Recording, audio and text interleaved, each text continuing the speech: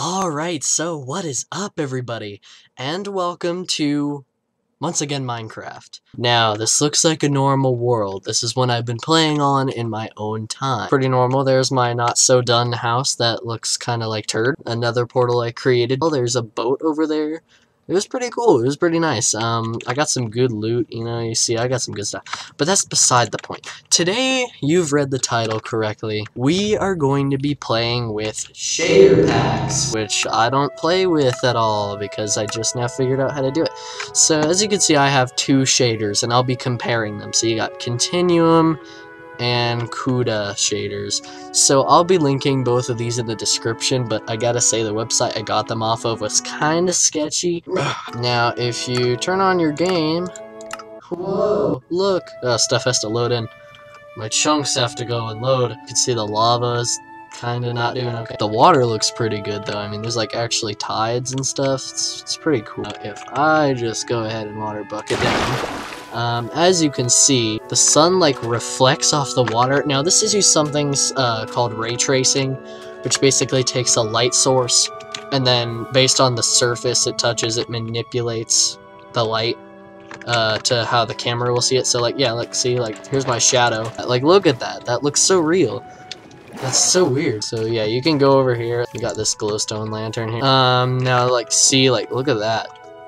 Ow, it's kind of bright. The only thing I don't like about this shader pack is like lava sometimes. Like if lava's a solid source, then it looks good. Like look at that. It has like a glow going for it. It's pretty neat. But if you make it a running lava source, texture glitches.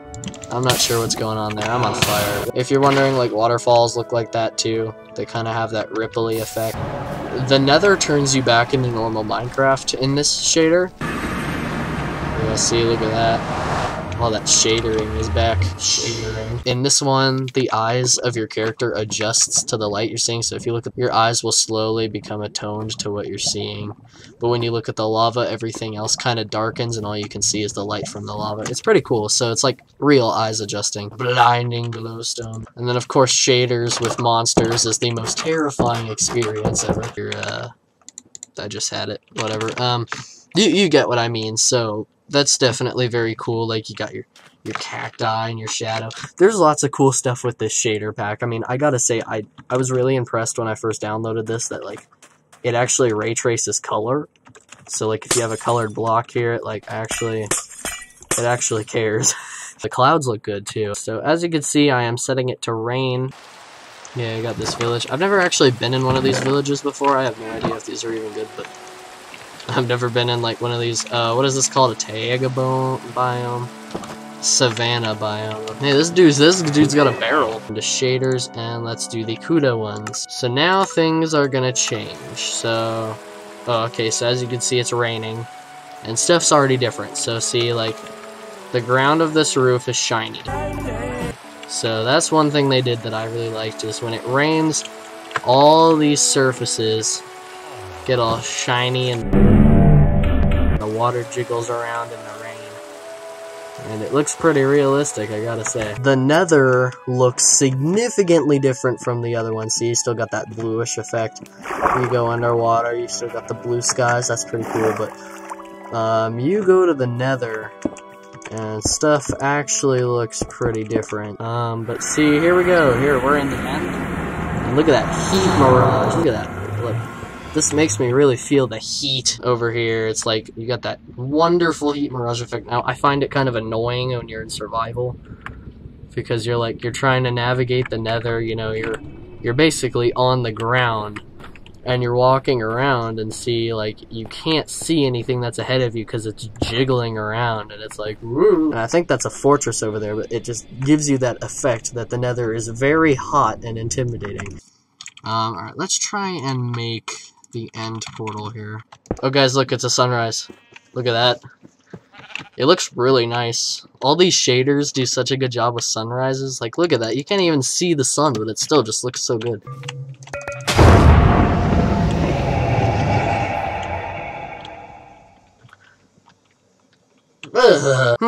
Kinda suspicious on that one. Kinda suspicious. Don't know about that one. I'm not very sure about this one. I'm not entirely sure. Hello! Ooh. It looks like the shader does continue over to the end. Look at that, it's like slightly glitchy. That's really weird. Whoa, okay, so let's see, like, oh wow, yep, these glow. Look at that, you can blow them up. Let's see what the dragon dying looks like. We'll just see what that looks like real fast. Alright, Draggy Poo. Are you ready to die again? Are you ready to die, Draggy Poo? Love.